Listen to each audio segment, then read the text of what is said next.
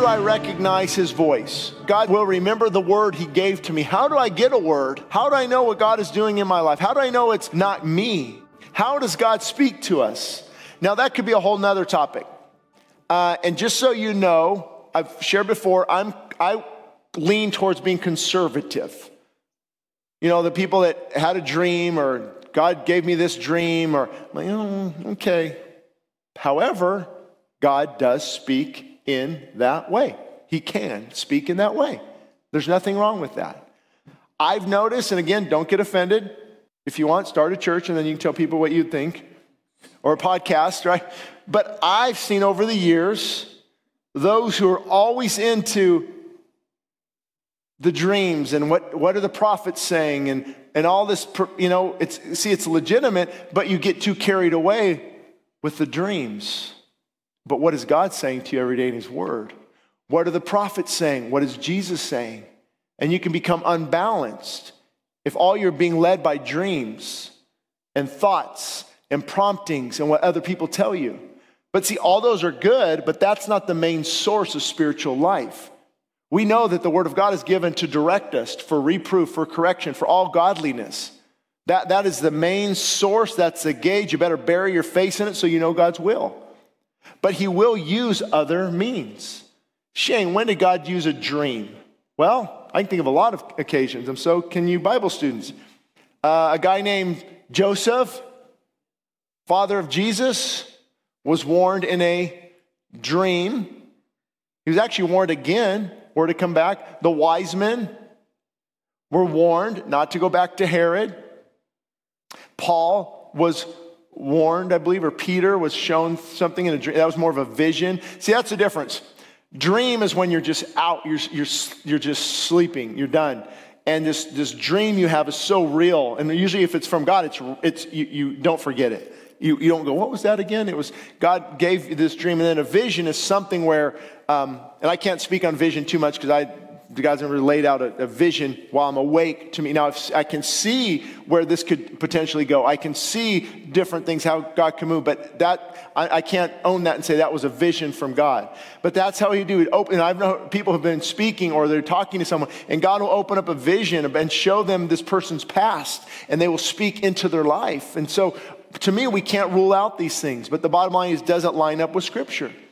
The Bible says Noah, being warned by God, moved with fear, moved with reverence for the building of an ark and saving of his family in Hebrews. So he was warned, divinely warned. It could have been a dream. Also, what about when Peter said, these people aren't drunk. This is what the prophet Joel spoke of, that in the last days, your sons and your daughters will prophesy. Your old men will dream dreams and your young men will see visions. But for you in the conservative camp like me, you want to stay in this nice tight little box of God's word. That's all I got. That's all I want. Dreams and visions. I don't want this stuff I see on TV where they get weird. And you know that one weird person that we all know that has tons of dreams from God. However, we can't look through our spiritual experience and hand those lenses off to others. In other words, if God doesn't speak to me much in dreams, it doesn't mean he's not with someone else. God does not care what I think. And so I don't think we can remove that as an option, that how God can speak to us through dreams. I remember one vivid dream I've talked about before is, I was actually, it's embarrassing, but I was living with my mom at 30 years old. And if you don't know my story, you have to listen to it some other time. So I had this career, I was in business, and then came back to the Lord and then gave up everything. And so I'm living in her house, and I'm digging ditches. And I have this dream, very vivid dream. And I remember I was walking there, I was behind something like this. And I walked out on the left, and I walked out, and there was just a sea of people. And I'm speaking to this group of people. So, what do I do with that? And I was reading Billy Graham's biography that he would have dreams and God would show him speaking to people when he was just like 18. And so God would often, see, I don't allow that to direct me. I don't say, okay, well, now here's what I'm supposed to do. Yeah, I'm going to do that. I just say, okay, well, that's interesting. And I've needed that confirmation many times in my life, that God will show you certain things and maybe to intercede or to pray for people. I shared at the first service that there was a time, I don't know if I had met Morgan by then, but I had this vivid dream. I was like in the Grand Canyon, this huge white airplane crashed above me. And I got up in the next morning and the space shuttle crashed. And I had a dream of the tsunami when it hit, killed 250,000 people. The night before, I felt I was in this tsunami, thank you. It's spelled with a T, so I always get confused. Tsunami, and I was just died, and it's so hard to breathe. I woke up, what is that? And then, so I don't know if it's for interceding or praying, but God will show us glimpses of things sometimes through the dreams for confirmation. He did it throughout the Bible. Because I don't know about you, but sometimes I need a little confirmation. I trust God, but I don't trust me. God, I think that was you. I hope that was you. I need some confirmation. So again, be open, but be cautious. For example, if I have a dream, I'm going to confirm it with the Word of God. Or I'm going to say, Lord, what does that mean? You show me. Show me what that means. And I even had a man come over. I remember, Morgan, remember this. I was at the City Hall.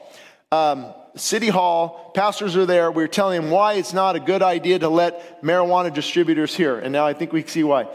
So anyway, that was about 4 years ago. And many of us, Pastor Paul Chappell, Chris Johnson, we were there. And this guy stopped me outside. And he goes, I just need to pray for you. It's on my heart for a long time. And he goes, I just see thousands of cars. And God is just, the reach is going to be thousands of cars. And I'm like, oh, well, wow. Thank you. I forgot about it. And then before we bought the radio station, as we were considering it, they emailed me and said, hey, the Caltrans estimated that you will reach a couple million cars per year with the message. And then click, that came back a year and a half later. Like, oh. And there's other, see, so it's not, these things don't, that's where people get confused, especially the very conservative, the Father, the Son, the Word. The word, conservative, that's always the Word, just the Word, nothing else, just the Word only. Okay, here's what they don't understand. When we talk about these things, we're not saying these things come above the Word. We're saying the Word is above them, but I need a little help. I need some, that's what a prophetic word is. It's somebody has something that God has put on their heart to share with you to give you a little help. And since a lot of you are new, I will tell you about, Leonard Ravenhill. His son is named David Ravenhill, and I've emailed him a few times. We've ordered some of his books.